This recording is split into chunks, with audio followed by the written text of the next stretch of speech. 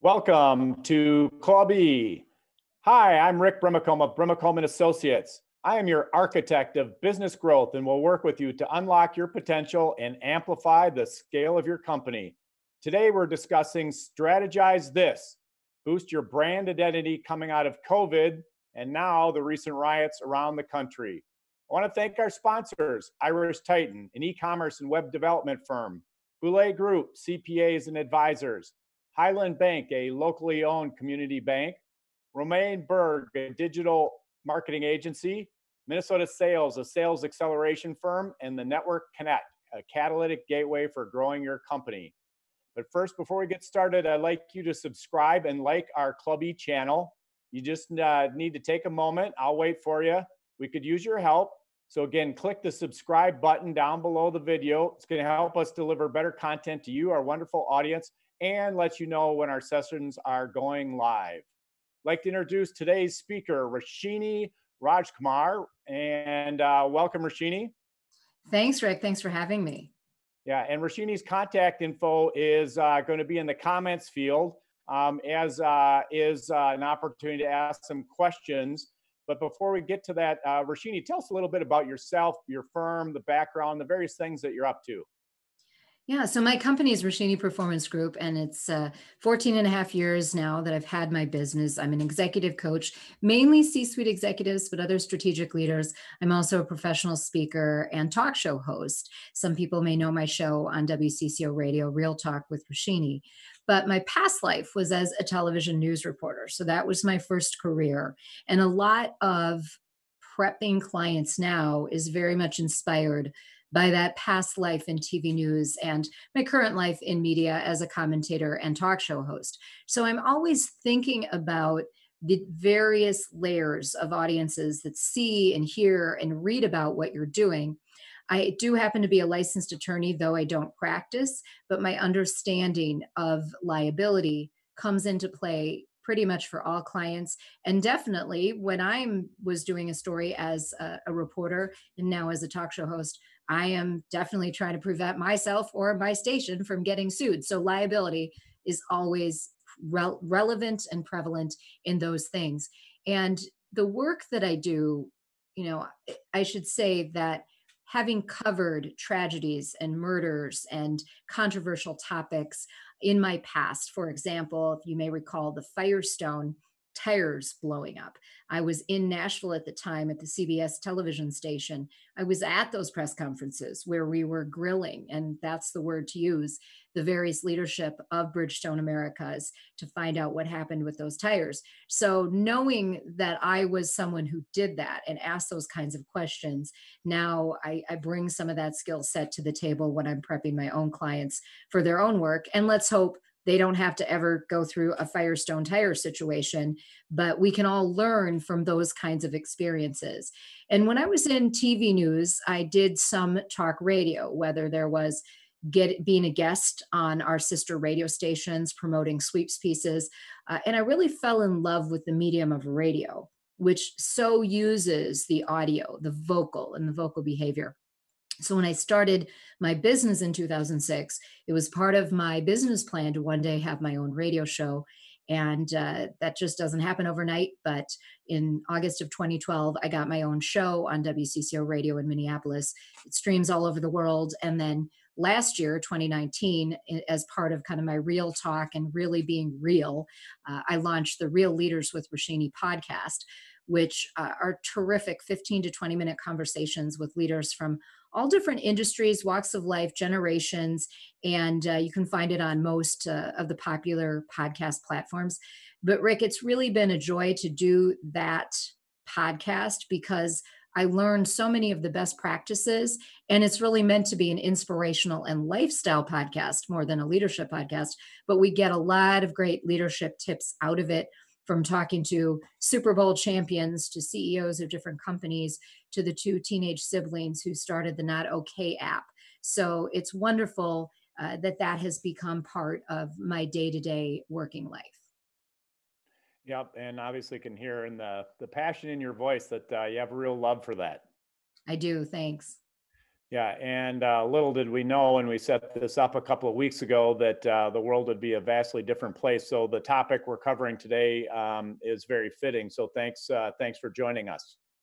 Absolutely. And, it already was going to be jam packed talking about how do we come out of COVID and the stay at home orders. And, it pretty much multiplied by 100 or more since we set this date. And I appreciate you being with us because I know you've been busy and been jumping to various activities. So again, thanks for keeping it with us, and then also for sharing your insights at this moment in time, which is very valuable. So before we get to our event, I want to talk about how our audience, you folks, can participate in what you receive for that. So our hashtag today is going to be Own Your Wow, which is one of the web domains for Roshini and her various business. Two winners are going to receive a complimentary strategy communication session with Roshini, a $500 value. In addition, all the participants who enter that hashtag today are going to receive a gift of communication from Roshini, and that is her third edition Communicate That book. And again, anybody who wants to participate or get a copy of the book, put in your questions, and the hashtag is Own Your Wow. We'll send a message after today's live stream to give folks an information and how they can access the book. So again, it's hashtag Own Your Wow. Two winners are going to be chosen for that StratCom session with Roshini. And given all that we're going through, it's going to be more valuable than ever right now. So again, thanks for your participation. So when we started talking about this a couple of weeks ago, as you said, COVID was all the talk. And let's just start there. What can we learn, or what can our audience learn about the COVID crisis and how to take that into future crisis readiness? Right. So many lessons to be had by COVID because there are a lot of audiences that we're thinking about. And I think more than almost any crisis in recent memory that's affected us at a national and even global level, companies have to think about their leadership teams, they have to think about their employees, and they have to think about both all of the internal and external audiences they have. So, what are some of those external audiences? Your customers, your prospective customers, the media, your backers, your board of directors. And even though the board technically is on your side, they're also kind of an outside audience, and others are going to be looking to you. Or if you're not a corporation, maybe it is a kind of an informal board of advisors. Those are some of those external audiences you need to think about. So this crisis, the pandemic, really hit us on all levels. It hit our health, it hit our safety, and it hit our economic bottom line. So unless you've got a plan for each of those three things, it's going to be very difficult to come out of any of them, right?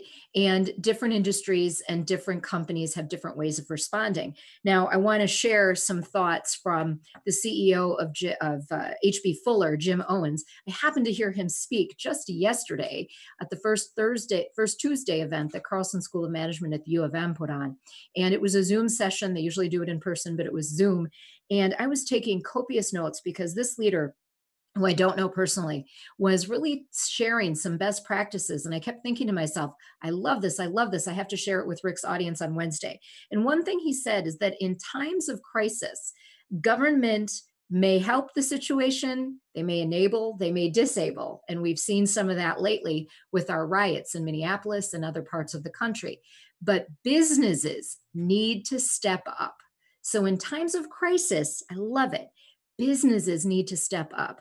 And Jim Owens said that. And the main fixer for the stepping up is trust. So if there's trust in the organization, you can really handle health, safety, and economic issues. An example he shared with H.B. Fuller is 12% of their businesses in China.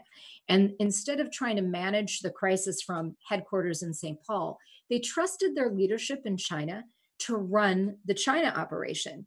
And to that end, no Chinese employee in China, whether they were Chinese or otherwise, no employee in China was infected with coronavirus. So that tells me a lot of different things. He spoke very well of what the team did in containment and safety and messaging. All of those things come into play. So I am never going to be one to advise, going into a hole in burying your head. You can't. And if you are running a company and you have other people's lives depending on you and their livelihoods, you absolutely need to have a game plan. Yep. And then as you look back over your career, you've had so many interesting experience, whether you're on camera, off camera, on the radio, coaching, you go to these sessions like you heard yesterday. As you look back, are there specific examples that come to mind when you think of companies that either navigated a crisis well, or maybe a little bit more on the poorly side? All right, let's start with really well. This is my favorite example when I get asked this. We're going back to the 80s. So, some of your viewers might have been, kids or teens at that time. I was a young person myself. The Chicago Tylenol murders, if you remember those. Yeah. 1982, McNeil Consumer Products, which is a subsidiary of Johnson & Johnson, manufactured them. And mysteriously, some people were dying, including kids, and they called them the Tylenol murders. And to their credit, they were active. They did a recall of their product, like a mass recall across, wherever they had that product, and they put out mass warnings. So they really put those warnings out into the media. They weren't looking to put the blame on anyone else. They valued human life first. So there's that health and security issue. So to this day, this has become a case study, Rick, in a lot of business schools and a lot of crisis management programs. The Tylenol reaction by that company. PBS did a special on it. I recommend people watch that and get some of the nuances. You can see some old footage. I believe it was Ed Bradley at 60 Minutes. But at the end of the day, they offered a reward for anyone who had information leading to the arrest of the perpetrators. They gave you replacement capsules if you think you had some contaminated goods. Those were all really good things that they did. And the last I checked, and you may have new information, they still had not captured the people who actually perpetrated that. But Tylenol was a winner in a dark time for that company and manufacturer. That is definitely a good story. Mm-hmm. And then of crisis management. Yeah. And then on similarly, flip side of that coin is companies that maybe didn't do as good of a job. All right. Well, two come really right at the top of my list, and I have video on the website on our videos page. You can hear me talking about some of these in detail if you want to learn more about them and how to not be them. If you remember United in 2017, yanked passenger or employees yanked a passenger, dragged him. He was bloodied, screaming because he refused to get off the plane. They dragged him off out of his seat. And the CEO at the time, Oscar Munoz, really didn't do a good job in that first communication. And this is the thing, you have certain touch points of where you really need to be strategic and effective. And in his very first response, he said, we had to accommodate customers and one was disruptive. I mean, that is just not the response to give. He doubled down later and came back out after he himself had seen the video. And then he said it was a horrible event. The stock price dropped that, by the next day by 4% for United. And we've all learned a lot. And we've also seen since 2017 how much more video has come into play. There's probably going to be a video around if there's bad behavior. So you've got to think about that for all your employees when they act and if they decide to be angry in how they react with customers. So that's one. And then the Lululemon is always my favorite to bring up. This is where who you choose as your brand ambassador is so important. So the CEO at the time, and this kind of spans 2013, then there was a reassertion of this with the yoga pants in 2018, the yoga pants that were too thin. If the founder and chairman, Chip Wilson, had just let his CEO speak, perhaps they wouldn't have gone into the crisis that they did, and we're still talking about it in 2020. But what he said is, perhaps some women shouldn't wear our yoga pants. That is not the thing to say in the modern age. Whether you believe it or not, that's just not the right thing to say. And if you truly have some crisis and strategic communication coaching and training, you would never let something like that come out of your mouth, let alone from the chairman and the founder of the organization. Yeah, not good. Not good. Definitely not good. Right. We can all agree that was a leadership fail. Yeah, big fail, capital letters. All right. So again, for folks that want to participate with questions, please put those in the comments field. Subscribe and like our channel. The hashtag today is Own Your Wow. Again, hashtag Own Your Wow. Get a StratCom session with Roshini, as well as a book for everybody who participates. All right. So first question from Alex. And then this ties in kind of the second crisis that we're going through. We're now dealing with two crises. We have COVID-19 and the aftermath of George Floyd's death. How should a brand navigate these two serious but distinct phenomena over the next, he wrote in his question, 60 days, but maybe there's also a, kind of near-term, long-term perspective if they're different. Yeah, I really like Alex's adding in the 60 days, because with any crisis, you've got to have a short, midterm, and long-term plan. So I would say right now, you need your kind of 10 to 2 week plan, then your 60-day, and then stretch out over the rest of the year. What are you going to do? So really figuring out, like, these are two topics you don't want to interlace too much. So we talked about how with COVID, we have health issues, we have safety concerns, we have economic concerns. Well, now with the violence in the Minneapolis area, across the country, across the globe, you kind of have to list what you have. There are also safety issues there that any organization has to be thinking about.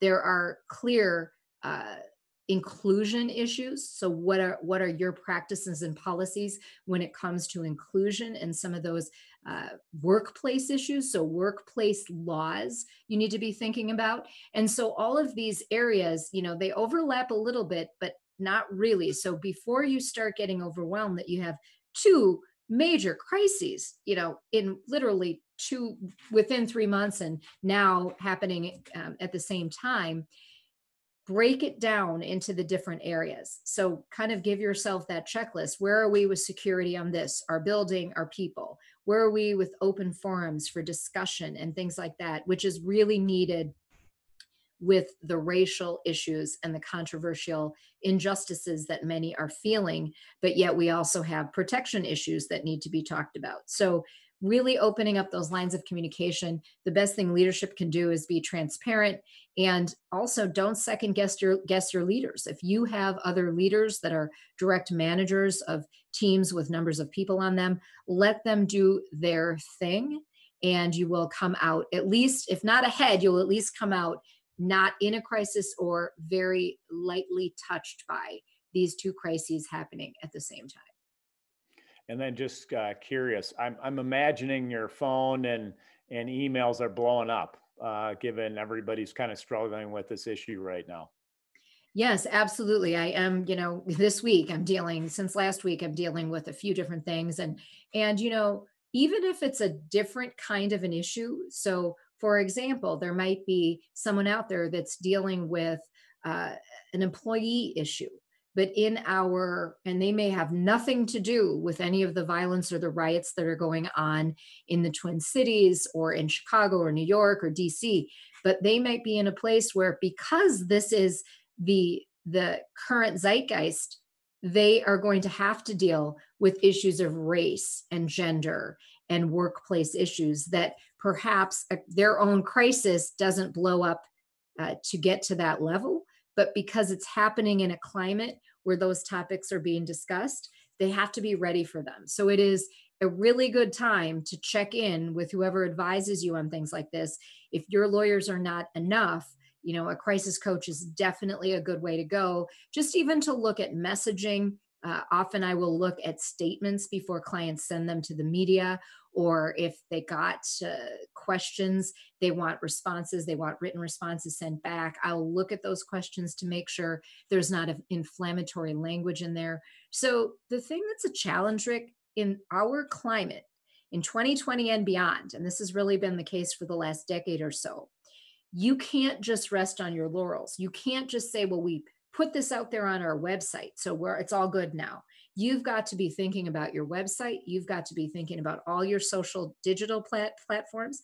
You have to also be thinking of anyone who's connected to your brand and has the power to speak for your brand. All of those entities, all those avenues need to be in some sort of alignment, or it is a crisis waiting to happen for you. Yeah, especially in the world we're in with all that's going on and the role of social media.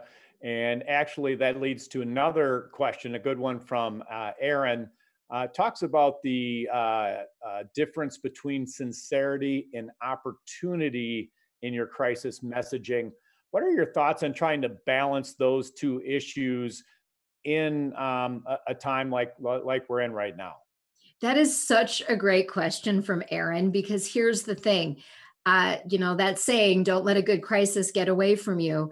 The thing that you can do in crisis is look at it as a flashpoint to really look at all of your messaging, look at all of your policies, and figure out if they are truly in alignment authentically with what the founders or how your business mission and values are, and what do they say, and could they clash with what's happening in the outside world?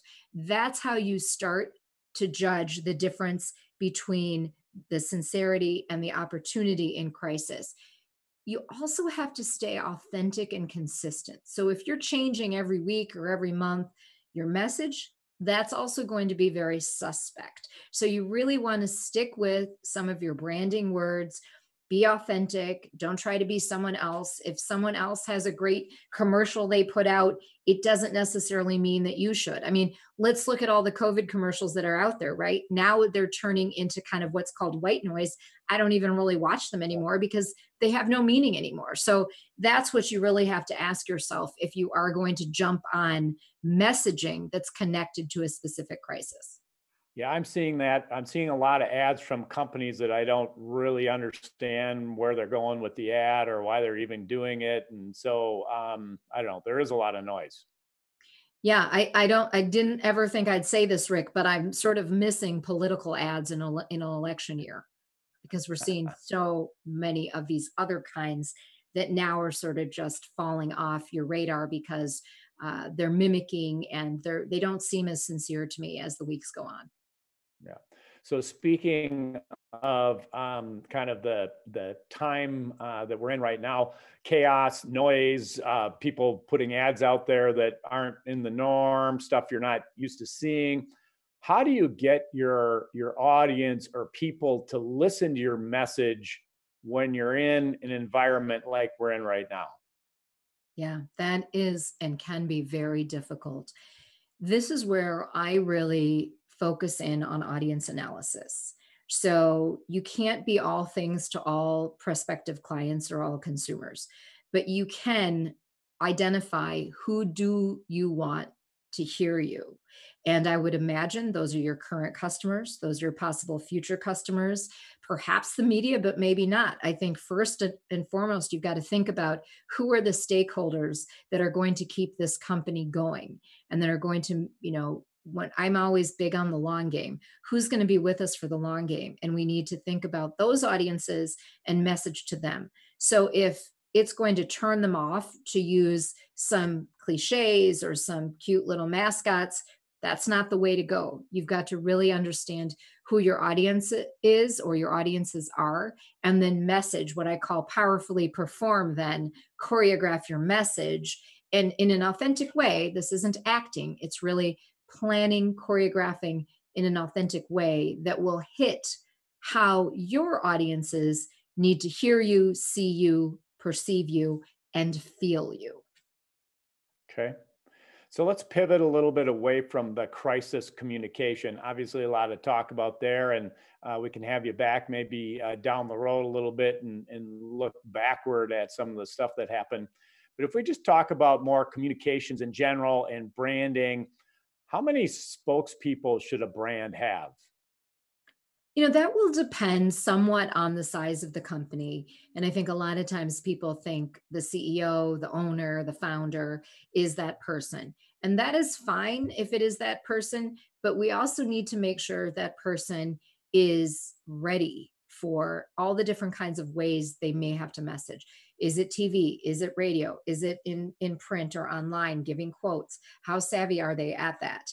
I'm also a big fan of letting content experts be some of those brand ambassadors. So in most, there's not really one number. Sometimes I say once you get more than 3 brand ambassadors, you're clouding things. But if someone truly is the expert in, the way an airplane wing glides through the sky, there's no reason the CEO needs to talk. If they say, look, we're going to have the person who creates these, designs these, speak on behalf of us. So as long as it's very clear why whoever is out there is the brand ambassador, then I think you can have more than 2 or 3. But it is very important that all of them are in alignment with one another. They're in alignment with what the leadership is thinking needs to be done, and also what is legal. We need to be thinking about what is legal, because you also don't want to put yourself out there on a liability limb if someone is going to shoot off their mouth. I mean, an example of someone who I'm sure his board gets some challenges with is Elon Musk. And we've seen a lot of things that he does. He has such a big following. I think it was 2019 that some of his tweets were causing stock prices, the potential. He said he was going to go public. He wasn't. I mean, all these different kinds of things, when you're trying to do real business things, coming out of COVID, trying to deal with the current situation, you don't need people shooting off their mouths. So that's first and foremost, is whoever those brand ambassadors are, that you really vet them, you make them feel comfortable. I've had clients come to me for media coaching because they are asked for media interviews, but they don't feel they have the right people who are ready to speak. And then they're losing that opportunity for some free media airtime, right? So you do, in most situations, when the narrative is good, you do want to be able to have a spokesperson to speak to the media or to speak to internal and external audiences. It's not always the media, but when you have specific targeted audiences, you also want the right people in front of them. I'd say a little bit of an odd question, but it came to mind when you see brands like Geico with the lizard and Ronald McDonald, or McDonald's with Ronald McDonald. Talk maybe just a little bit about having a caricature or a character or whatever as part of a brand. I'm just kind of curious your thoughts on that. Well, I happen to love that little lizard for Geico, to the point where I don't have Geico insurance. I'll never get Geico insurance, but I love that lizard, right? Or the gecko. And he keeps people talking. He keeps them front and center. I don't know what their market share is. I can imagine they're doing pretty well, because those are some expensive ads to create that campaign. But sometimes that's an example, Rick, of not everyone can do it. So you've got Allstate with the mayhem character. You've got the gecko for Geico, and then you've got Flow for Progressive. And you can tell other brands are trying to find their gecko, and it doesn't always work. So you've got to really be authentic and creative if you're going to do something like that.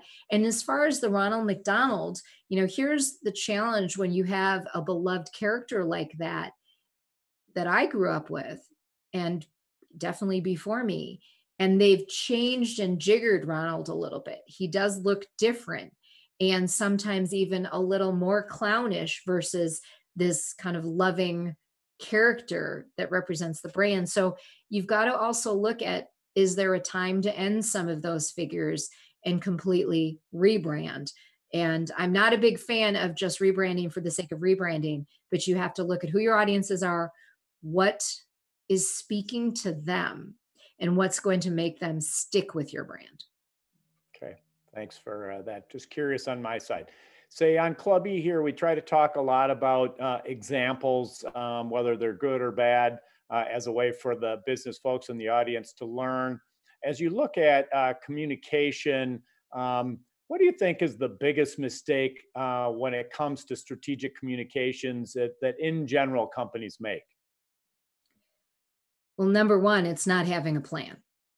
Because if you think you're going to just sail through and never have a controversial situation arise in the workplace between two employees, or maybe between a boss and an employee, or if you think you're not going to get some sort of complaint on your social media, if you think you're not going to get an email that's negative, that's then shared with the media, whether it was correct or incorrect, you're living in a bubble, because it could happen. It probably will happen. It's how you react and how strong your customer service is that really keeps the winners alive, right?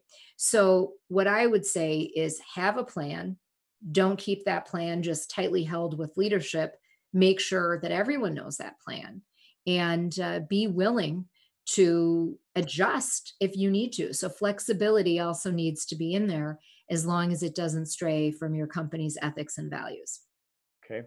And then I guess the flip side of that coin, as strategic communication goes, what maybe makes up the elements of a good plan? Assuming there is a plan, if there were one, two, three things that you think companies should have, what should be included? So that there are some very agreed upon and major themes or messaging points. And then you asked me about the brand ambassadors.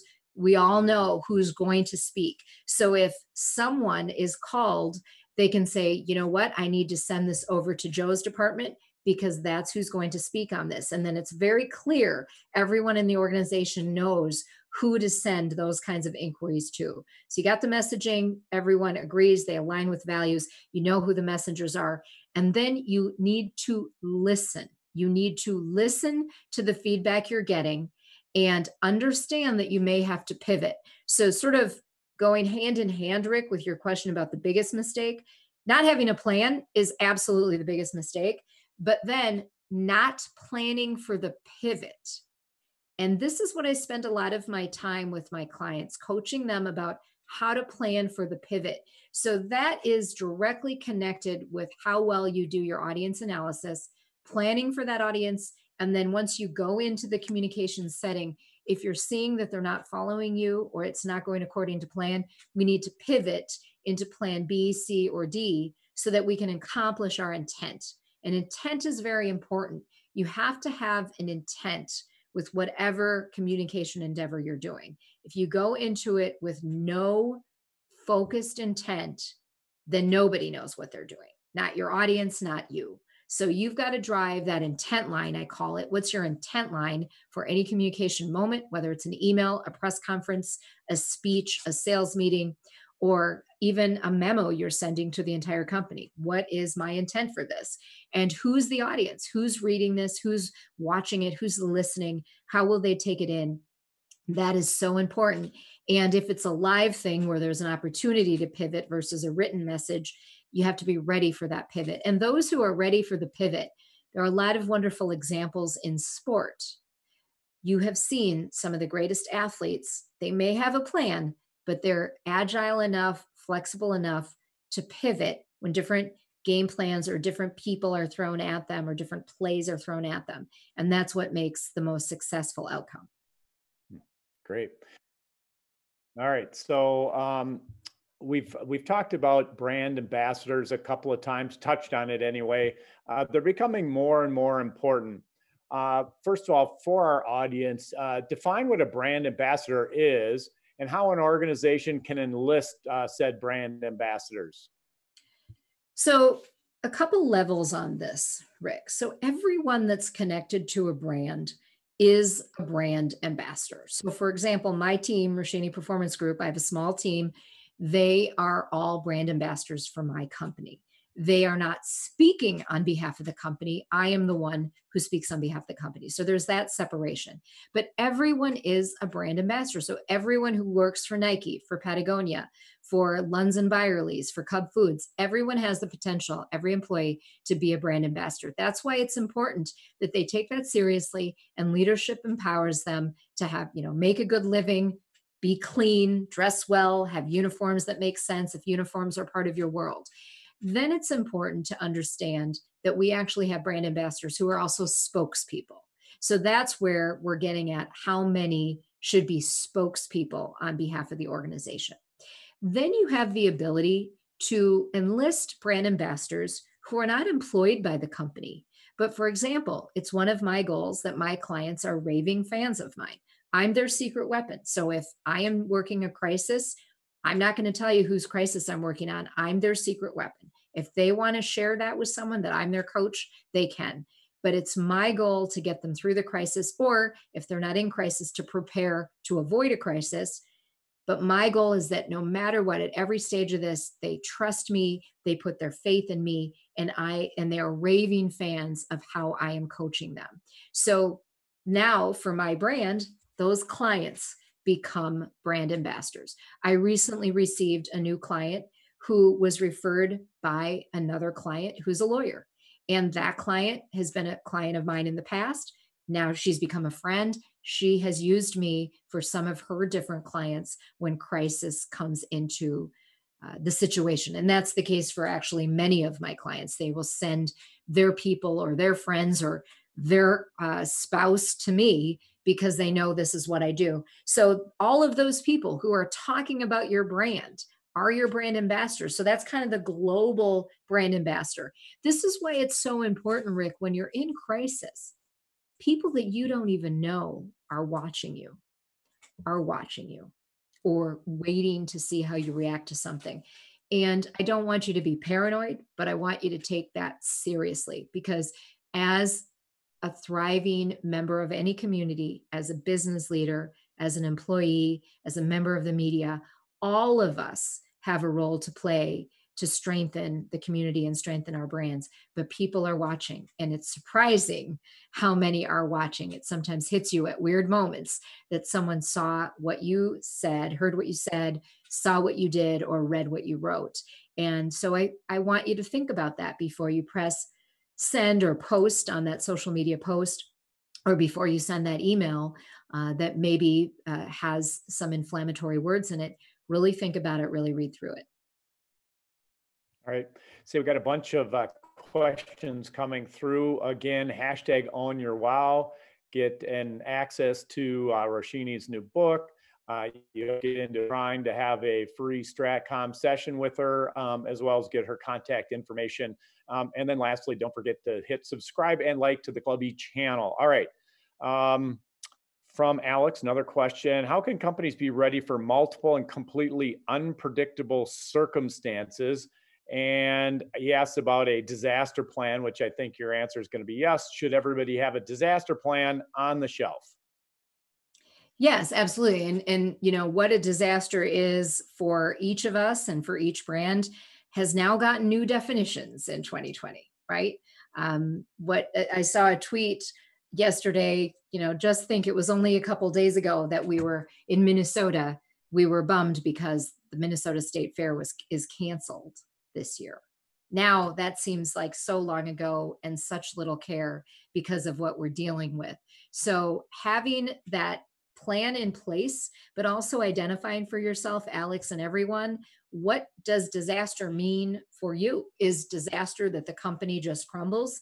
Is disaster that you could get caught up in some of the violence that's happening in the cities and streets of America right now? Identify what the disaster is, have a plan, bring your leadership together, be transparent.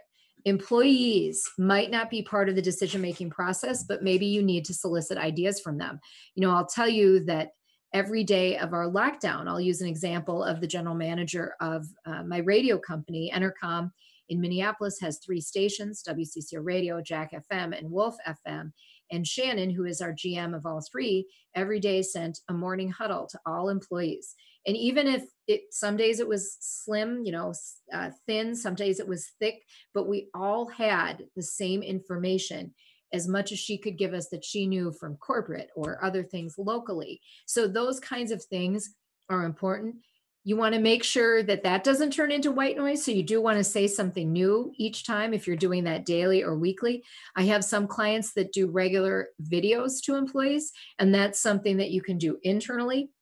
It's also something you can put out on your Facebook channels if you want the public to have access to those kinds of messages. So at the end of the day, if you have been a consistent communicator and your brand is open, your brand is not afraid, your brand does not act defensively, then when a disaster happens, you have the benefit of the doubt from the community community and your other stakeholders.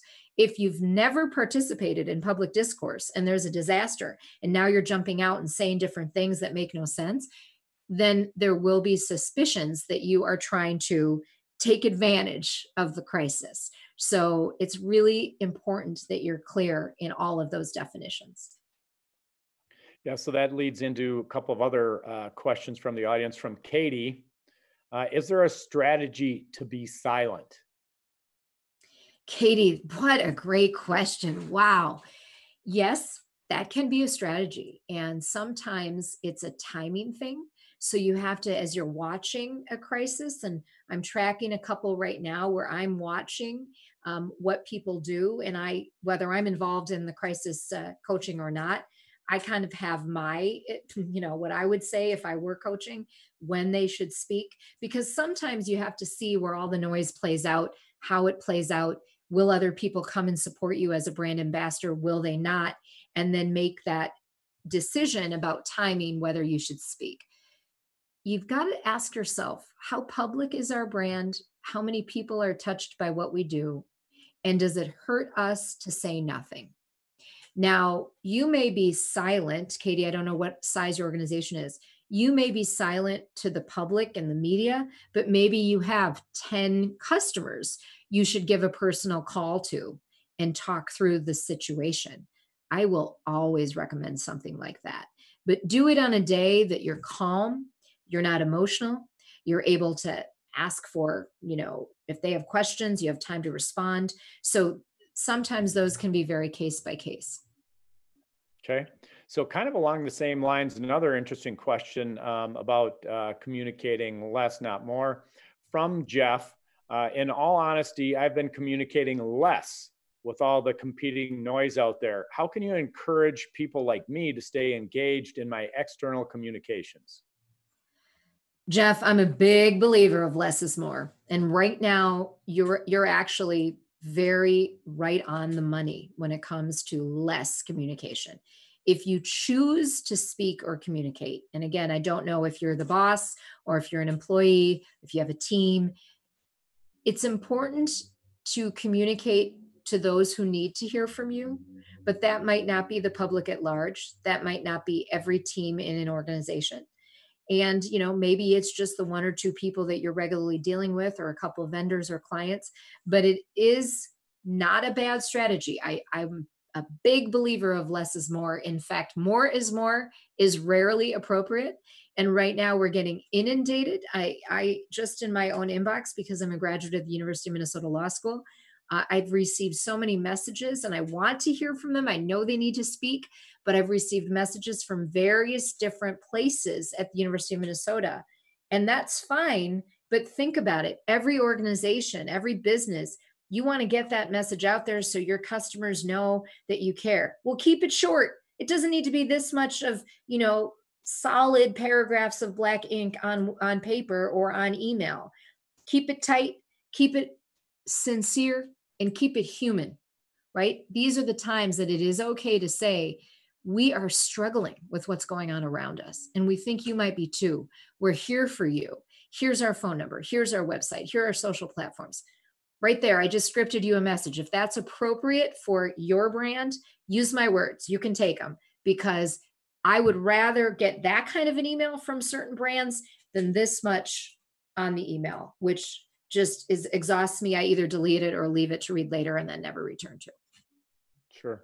So tying back to the COVID and tough economy and people having to strike out on their own, question from Clint: what advice around branding and identity for those who may be starting a new venture at this time, frankly, more out of necessity because of job loss or anticipated job loss? And is that any different than, say, doing it from an opportunistic standpoint?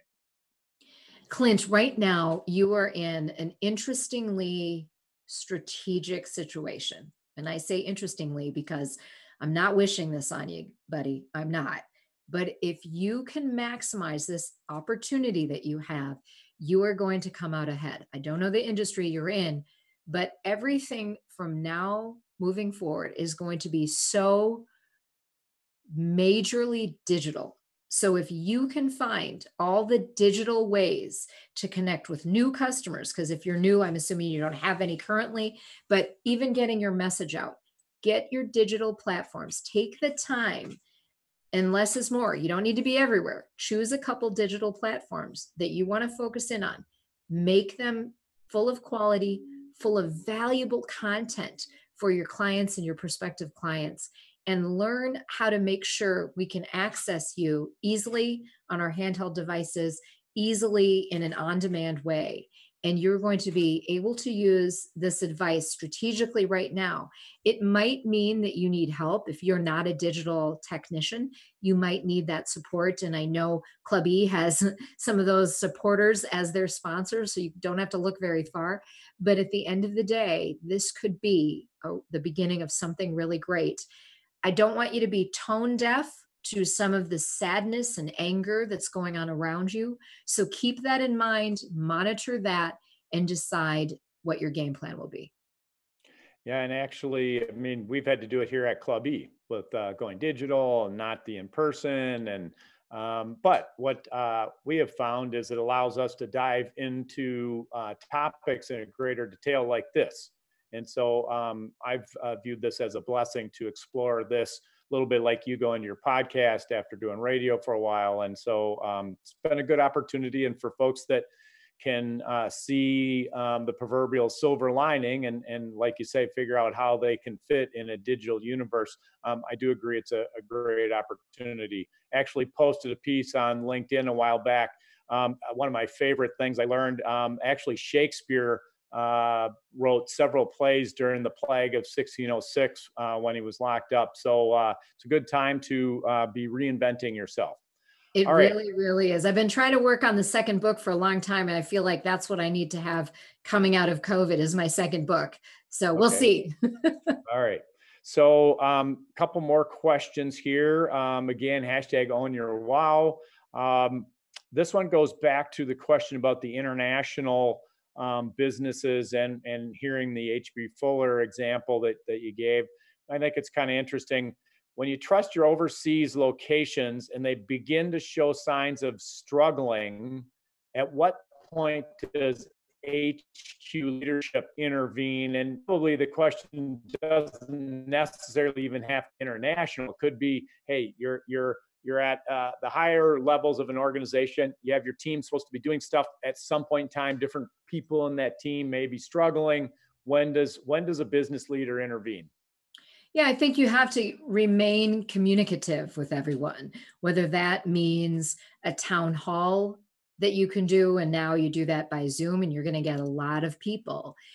If you have identified the parties that you're questioning, it's important that you privately communicate with them one-on-one or one-on-three, whatever it is, and ask the questions. Ask them, do you need something? Do you need help? We are not judging you. We just need to understand the situation. So, at a very high level, that headquarter leadership really needs to be asking those tough questions. And look, anytime headquarter leadership is reaching out to someone lower level or someone out of country or out of state, it's nervous for that employee, but you've got to do it. You've got to find the right person, just like audience analysis we talked about today. Who are those leaders or people you're questioning? Who's the best messenger to have that conversation with those people you're questioning? It might not be the CEO, it might be, but if it's someone else, have them have that conversation. Be very clear. Don't assume that it's going to just fix itself after one conversation or one exchange. So be ready for follow up. I'm a big fan of, if it's done right, I'm a big fan of leadership doing some sort of, whether it is a 2-minute employee video just to keep everyone on the same page, or a town hall where questions can be asked directly and honestly of leadership. I'm a fan of that because the other side of this, I'm thinking as a licensed attorney, is liability. And you, if you are the boss or the organization, you want to make sure you're giving all employees a chance to be heard, and that you don't end up in your own liability mess because you didn't get some of that feedback from your employees. So town halls and open forums or chat rooms where they can ask the boss questions, those are going to be good things for them. Great segue, Roshini, into our next question, actually from Darren Lynch. Darren is a sponsor, Irish Titan, longtime supporter of Club E. For visible leaders like Darren and other folks within an organization, and you just mentioned a couple of ways they could hear from their employees and the participants in their team, but how do visible leaders make sure that they best are speaking on behalf of everyone and as the company as a whole? A little tougher for folks that are used to being in front and used to, taking a lot of the image of the company around this strong person. And how do they manage this listening to everybody and speaking as one voice, I guess, for the whole company? Yeah, it's kind of a multi-part thing that Darren gets us into here. So you've got to have those open forums to receive the information from all levels, all employees, but you also have to be the one to communicate. This is what we're going to say. So maybe it's a heads up by an hour or two if a statement is going out. Maybe it's, hey, I really want to do a Twitter campaign. And I know Darren and Irish Titan are very active on social media. Maybe it's, hey, the leader, I want to do a Twitter campaign. What are some best practices, great ideas coming in from the employees of a regular weekly or every other day message we can put out there? And or pictures or images of us, or maybe we do have a diverse workforce and we want to highlight that at this time, not in a cheesy way, but that's where an Instagram or a Twitter or Facebook page comes in, where you're not saying we have a diverse workforce, you're consistently having images of your diverse workforce out there for public display. And I will point out a little promotion of Darren. Darren was in season 1 of Real Leaders with Roshini podcast. You can check that out from late summer 2019 on your favorite podcast app. Okay. And then again, Roshini's contact info will be in the comments field. And the hashtag is Own Your Wow. Another question from Aaron. We talked a little bit about the branding earlier. How often is too often to change your brand messaging? Well, you don't want to do it a lot, and it depends on what you're talking about when you say brand messaging. So if it's overall visuals and buzzwords or things like that, I mean, Just Do It from Nike has stuck because they haven't changed it, right? So thinking about what kind of, if you are rebranding, what's the shelf life on any kind of saying or logo or a motto? Is it going to go out of fashion? Is it going to run out of, have a, a date on it? You don't want things that might seem like they're a fad or a trend. But I would recommend against doing that too often. And if you are going to make changes, there has to be a very big intent behind it, a reason why. What's my intent for doing this? What's our intent for rebranding at this moment? And then you can accomplish some messages that kind of deal with current events without fully changing your brand by coming up with mini campaigns across certain platforms, or a special commercial that goes out, or maybe you do some radio or TV interviews that are about some events you're going to do. And that's the way to kind of keep some sort of life and new life without doing a major brand overhaul. Okay. So you've touched on, Roshini, a couple of times, different communications. There's internal and external. Talk a little bit of the differences actually between the two. And then question I have, is one more important than the other? No, they're both so important. It's really hard to say that one is more important than the other. I mean, you've got to be thinking of internal and external at all times. So your internal are those employees, for the most part, your employees. And in a way, your vendors are a blend of that internal and external, depending on your organization and how much interplay you have with some of those vendors. Of course, your clients are external, but your client could also be a vendor. I mean, there are all these different things. Your board is also kind of a blend. The media, definitely an external part, that's an external audience. If you're a nonprofit, then any of your donors or prospective donors are external. So it's, if you don't know, if you've never done an audience assessment, it's a good time to do it. Who are our internal stakeholders? Who are the external stakeholders? And what's our intent? I write about and teach the IAP formula to all of my clients. And for those who do the hashtag own your wow, you're going to get my book. The IAP is in full detail in that book and in a lot of the things I do. But that I say, once you identify your list of who your audience is, do an IAP on each of those audiences. So you truly understand if your intent line is where it needs to be for each of those audiences. All right. Let's see, as we kind of aim towards the finish line here on our talk today, again, thank you very much for joining us. If you had to leave our audience with kind of one key takeaway, whether you want to reinforce something that we touched on, or maybe there's something that we've missed today, what would be kind of the one takeaway or nugget you'd like to leave our audience with? They sort of go hand in hand in everything that I do myself as well as teach. And that is, be intentional. No matter what you're going to do, have an intent and be authentic. So my kind of fun example of that is, if you're funny, use humor. If you're not funny, don't try it. Don't try telling jokes on stage. It's not your friend. Humor will not be your friend if you're not funny. So understand who you are as a communicator and really understand your brand, and then be intentional with that and be authentic. And if you do those things, even if you run into some bumps or a true crisis, your record will show that you are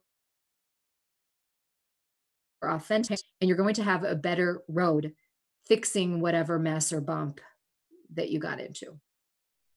Okay. Say, you've had an interesting career, TV, radio, podcast, coaching, lots of different things that I'm sure were wonderful in their own right.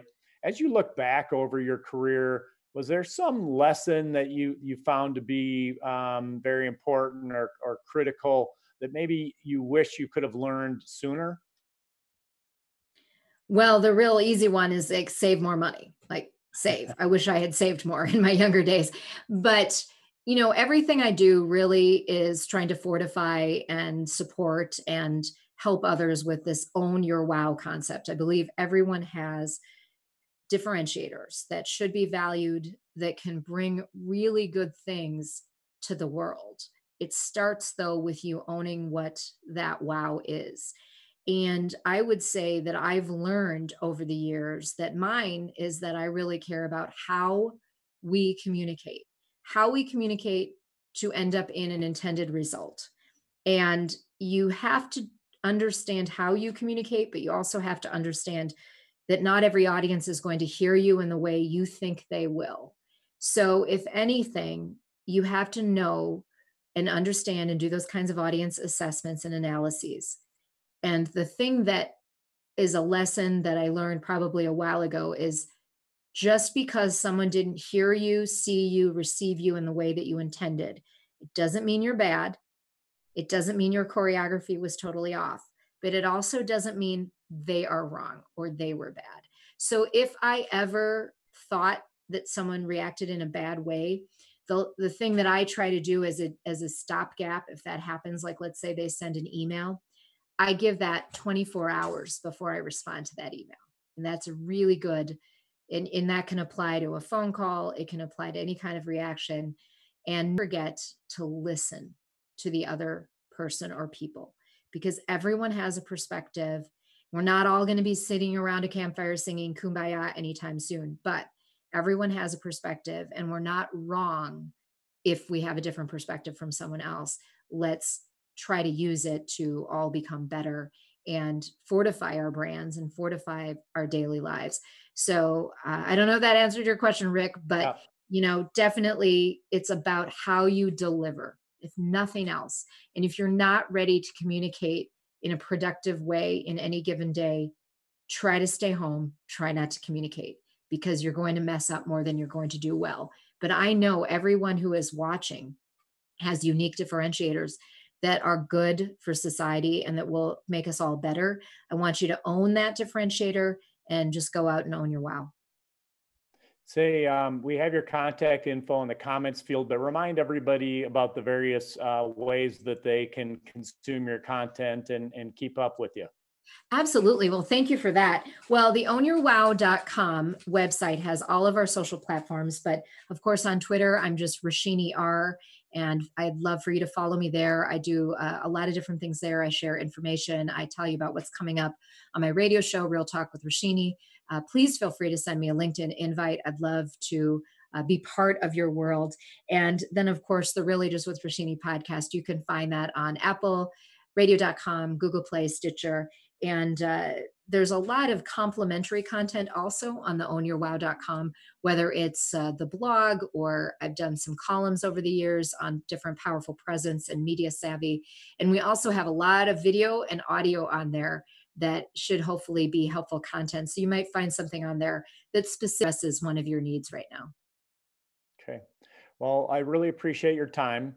I'm going to ask you back because I'd like to look back at this period of time and maybe assess what went right, what went wrong. And so thank you for today, and we look forward to having you back. Thank you, Rick. I would absolutely love to do a debrief with you in the coming weeks.